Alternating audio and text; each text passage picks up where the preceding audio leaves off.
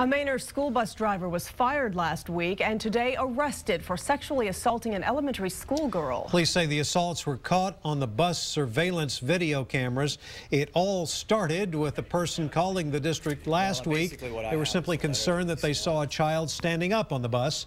When the district went and looked at the videotape, they saw a whole lot more than that.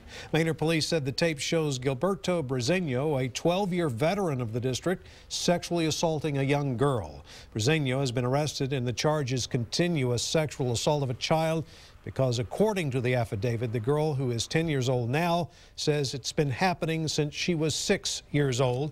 Police say her mother works at the bus barn, and the girl would sometimes ride on Brezeño's bus from the bus barn to school and back. The assaults would happen while she was the only one on the bus. Other parents have begun to receive letters and voicemails from the district telling them about this situation.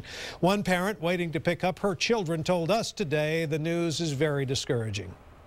That's heartbreaking. I mean, I come from Austin. We moved down here to Manor hoping it was a better school district, better employees, better staff. Yeah, it just makes you wonder.